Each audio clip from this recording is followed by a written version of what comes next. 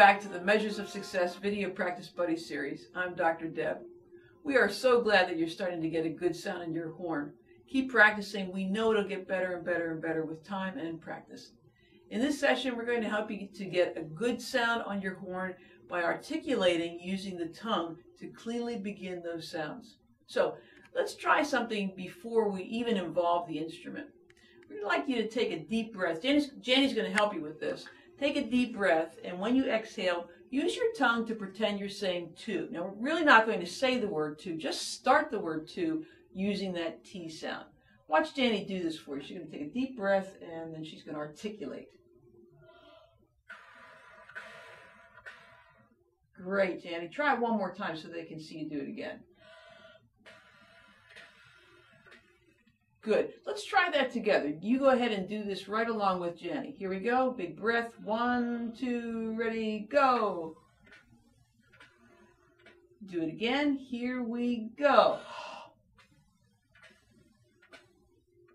Great. Now, we're going to do the same thing. This time we're going to use the mouthpiece. So Jenny's going to take her mouthpiece, and so should you. And watch and listen to her as she checks her embouchure. She's going to take a big breath, and she's going to buzz into the mouthpiece using the to sound.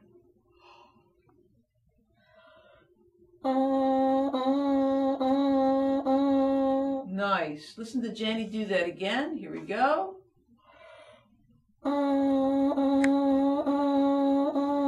Great. Good. Now why don't you do that right along with Jenny? Get your mouthpiece, big breath. Here we go. One more time. Ready, play. Excellent. Now go ahead and put your mouthpiece on the horn. We're going to try that exact same thing, this time using the whole horn. Okay?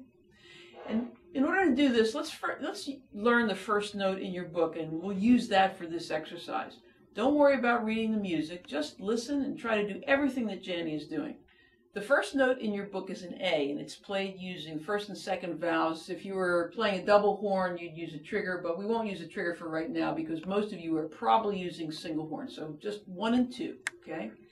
And now with good posture, you're going to bring the horn to you just like Jenny is, and you're going to create a good embouchure, and when your embouchure is set, we're going to blow and make a good sound, this time without the tongue. First of all, without the tongue. Are you ready? Here we go. Breathe in, big breath. Nice. Do it one more time. Remember, without the tongue first. Here we go. Great. If you need more practice with that, go ahead and pause the video right here. Try doing it a few more times, and then turn the video back on, and we'll be right back here waiting for you. This time, let's do the same thing, but we're going to add the tongue. Listen and watch Jenny, and she'll do it first for you. Here we go. Beautiful. Try one more time, Jenny. Great. Now it's your turn to do it right along with Jenny. Here we go. Ready? Again. 1, 2, ready, play. Terrific. Let's do 4 times in a row now. Listen and watch Jenny first. Here we go. 1, 2, ready, play. One more time. Listen to Jenny. Go. Okay, your turn. Play right along with Jenny. Your embouchure set. Here we go. 1, 2, ready, play. One more time. Ready, play. Nice job, everybody. That'll take some practice, but after a short while, it'll become very, very easy to you. Very second nature. The next Measures of Success Video Practice Buddy for the horn focuses on long tones, so be sure to check that out. And now, on behalf of everyone here at FJH Music and Jenny, I'm Dr. Deb. Thanks for joining us.